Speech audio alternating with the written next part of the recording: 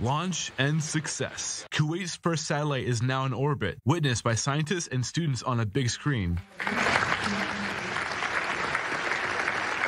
It was launched from Cape Canaveral in the U.S., and it is the pride of Kuwait University. The idea was to develop the capacity of Kuwait University students when it comes to building this type of device ahead of launching research on using space for peaceful purposes. Today, we are celebrating the first satellite. God willing, this will be the first of a series of nano-satellites that will each have a set of specific tasks. Kuwait Sat-1 was launched using a SpaceX rocket system.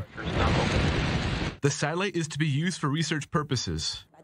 After the launch of the satellite, we will receive images. We will try to get information about the topography and environment in Kuwait. This will help with research. We at the Kuwait Foundation for the Advancement of Sciences will also strive to cooperate with international bodies to establish a research center for space sciences in Kuwait. It is a nano-satellite. It weighs less than 10 kilograms. However, it is equipped with a state-of-the-art multicolor camera. The project costs around $1 million. For Kuwait, the next step is to build a space research center, the Gulf state now reaching beyond with hopes for what comes next.